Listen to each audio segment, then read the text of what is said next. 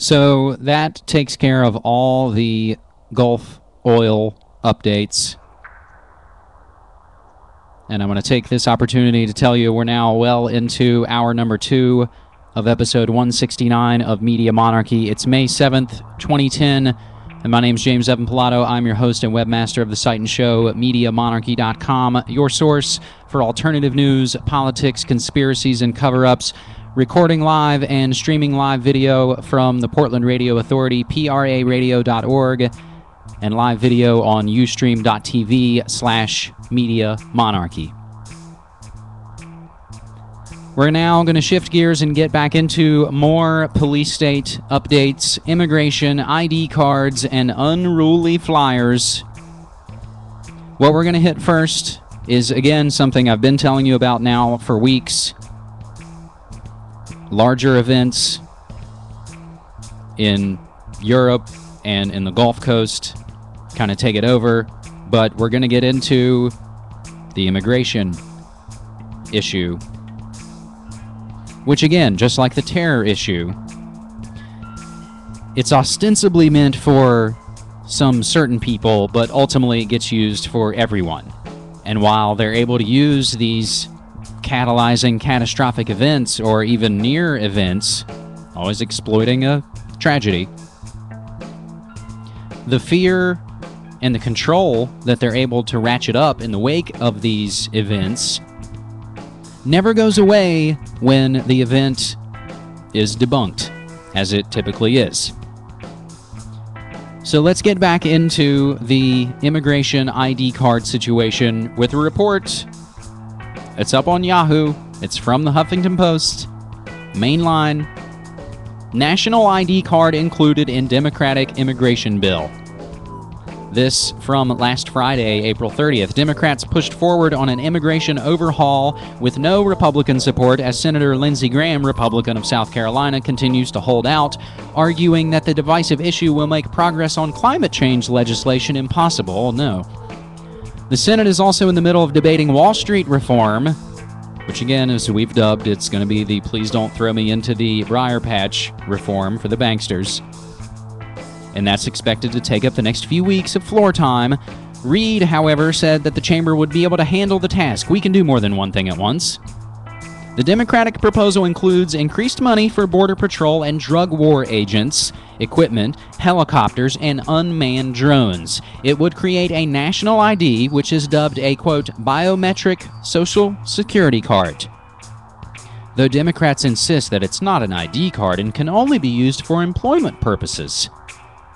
And they add a little update where there's language in the bill limiting its use, and we know they follow rules to the T. The proposal would also include a crackdown on employers who hire undocumented workers, and it also works to deport some immigrants who are not in the country legally and creates a limited pathway to citizenship for others. Democrats brought out their heavy hitters, for an announcement.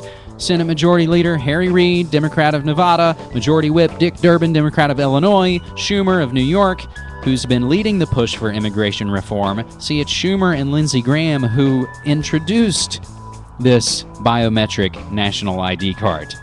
So we see it's intimately tied in with this immigration issue. And while they're saying, as they're saying in their language limiting its use, that this is only going to be for employers to look for undocumented workers, if you look at the legislation, it's for all workers. That means you and me, everybody, with biometric information. That can be your fingerprint, your retina scan, any of that stuff that's becoming all the more pervasive in the brave new world order. And they go down the proposal, including more Border Patrol, more ICE agents, high-tech ground sensors, more prosecution of drug smuggling, human trafficking, which, of course, we know the private military contractors usually are involved in most of the drug running and human trafficking. So it's essentially an immigration control grid. And as we've said, when the immigration issue was huge several years ago, and again, this is the football issue they throw out for us to all argue and tear each other apart over, that ultimately they don't care. For more on this, we can hit beforeitsnews.com and learn that tying in with this is something called the BELIEVE system, an acronym for Biometric Enrollment, Locally Stored Information, and Electronic Verification of Employment. And the name BELIEVE system in itself is disturbing. And as we discussed in my recent Media Monarchy interview with Andrew Hoffman of eugenicswars.com,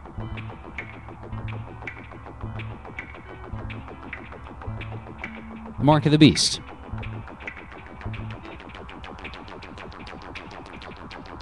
Global research gets into the covert economic agenda behind immigration reform.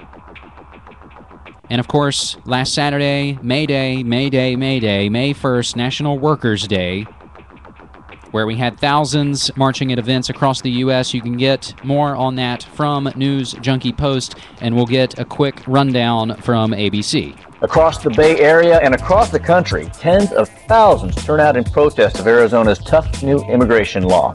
Hello, everyone.